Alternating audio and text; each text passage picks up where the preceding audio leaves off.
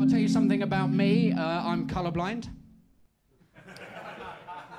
Yeah, that's a lot of you going, oh, that's what that is.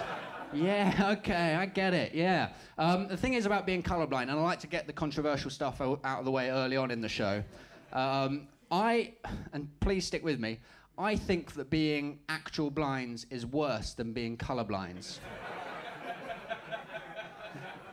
I'm sorry if that does upset some of you and you're like, you know what, I'm out, I'm straight out, I'm not going to listen to any more of this guy, but it's true. I think being actual blinds is far worse in every single way but one. And that is, if you're actual blind, you get a dog. You can't get a dog if you're colourblind, because dogs are colourblind. It would be the colourblind leading the colourblind. Couldn't do that. You couldn't do that.